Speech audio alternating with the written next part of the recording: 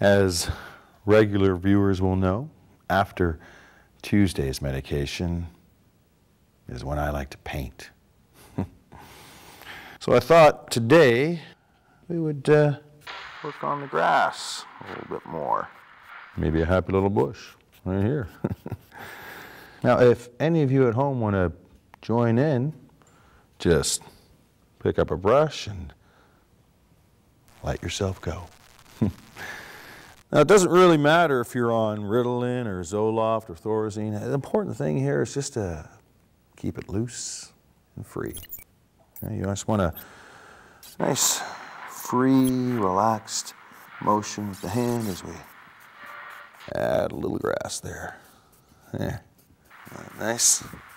And while you're painting, just try to stay focused on freedom. Okay, maybe some mountains. So I am going to take out my plastic paint knife and some Prussian blue. All right, I'm going to add some nice snow-covered mountains, free of any little caves where communists or union organizers could hide.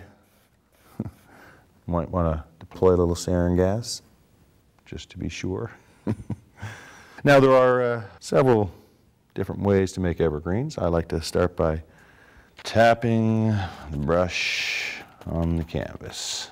And then while I work, I like to tell a little story about that tree. You know, maybe it's a tree in a forest in Upper Mongolia.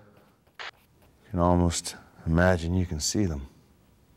You know, a platoon of fresh-faced young military contractors. And maybe they were sent there by Mattel to deal with an illegal bootleg toy factory. Promised their own float in Macy's Thanksgiving Day Parade if they return home successful. Oh, isn't that nice? Now, you can't see the guards, but you have to assume they're there.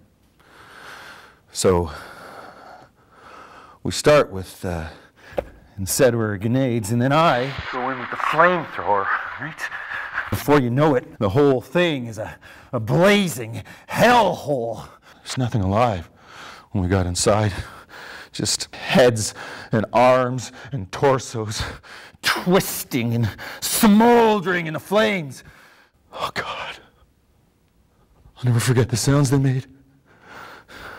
With helpless, dead eyes piled in a smoking heap of tangled limbs. Some nights I wake up screaming and I can still smell them burning. Oh, hundreds of bootlegs. My first aquatic prom Barbie dolls. No, they look so authentic.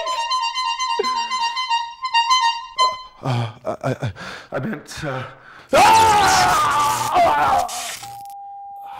We'll be right back after this.